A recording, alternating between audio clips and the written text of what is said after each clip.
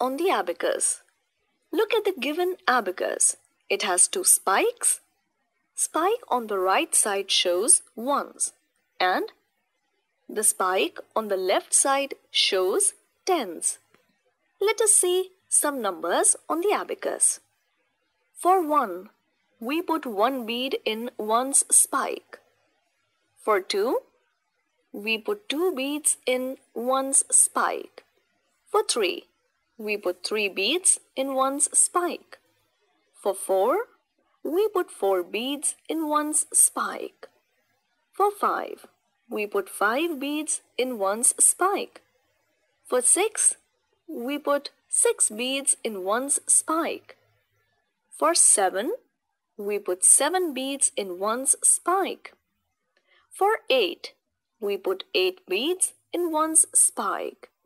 For 9, we put 9 beads in one's spike. For 10, we put 1 bead in 10's spike. Remember, we can put maximum 9 beads in each spike. Some more 2-digit numbers on the abacus are 18, 26, 35, 59, 61, 87, 99. 100 can be represented as skip